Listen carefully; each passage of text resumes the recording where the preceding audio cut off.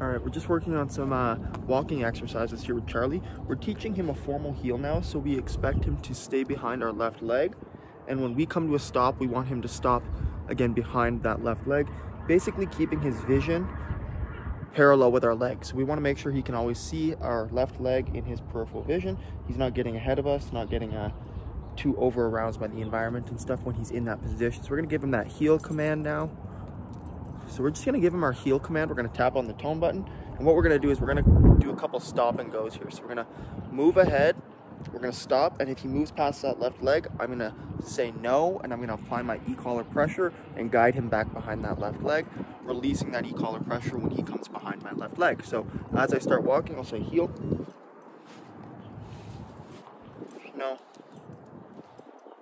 Guiding him back behind that left leg. Now what I'm looking for here is for the e-collar to do most of the work. So I don't want to have to yank him back on that leash. I want him to respond to the leash and the e-collar together. Heel.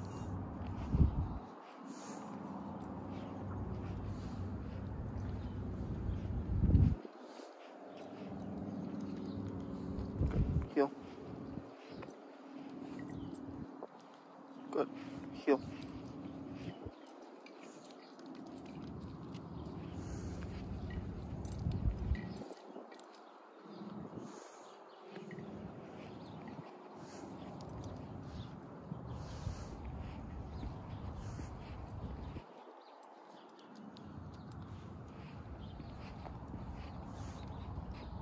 Good.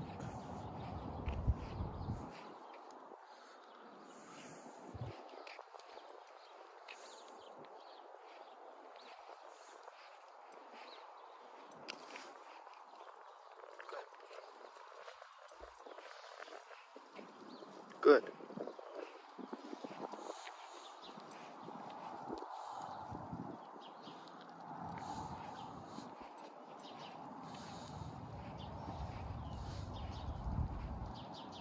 Good.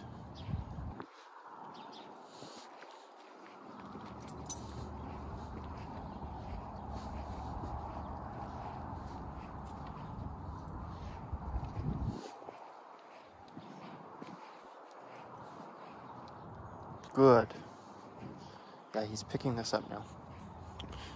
So basically what we're doing here is, as we're walking, we're coming to a stop. And the expectation for Charlie in this heel command is for him to stay behind our left leg. So his peripheral vision should always see our left leg. So right there, he's getting a bit far ahead. He started sniffing the ground, so I'm tapping on the e-collar. Once he starts to wander ahead, I'm going to slow down. I'm going to come to a stop. Good, and what we should see is him stop right beside my left leg and not continue to wander ahead. If he continues to wander ahead, I'm going to apply that e-collar pressure, and then I'm going to guide him back with the leash until his head comes behind my left leg, and then I'm going to release the leash pressure as well as the e-collar pressure, and we're going to continue on. And what I'm going to do is when I come to a stop, if he stops behind that left leg because he's paying attention, good. I'm going to say good. I'm going to let him know that that's the right thing, and we'll even reward that. I'm just using my phone right now, so I can't add the food in there. Coming to a stop. Good. Now he's really paying attention to this left leg. I corrected a few times where as soon as he wandered ahead, I was pressing and holding the e-collar pressure and guiding him back with that leash. One thing I look for when I do this is that I'm not having to yank the dog back into position. I want the e-collar to do most of the work to influence the dog to come into that spot. There's a sock there, so when his nose goes to the ground, I am also correcting at that moment on the electronic collar.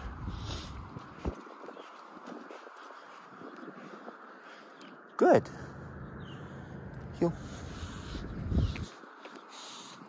And this is how we shape that loose leash walk.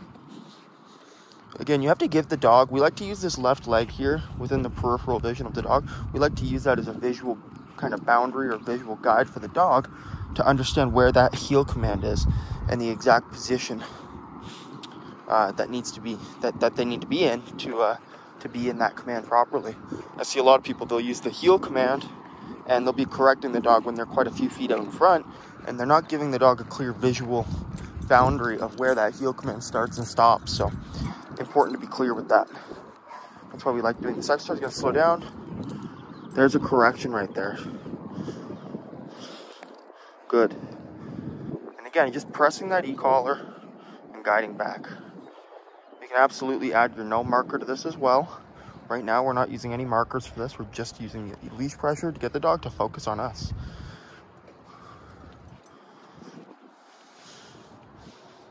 This e-collar pressure and leash pressure.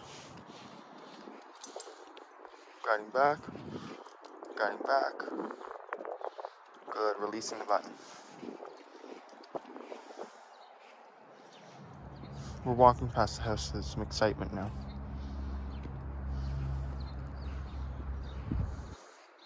But now notice how far Charlie is behind us.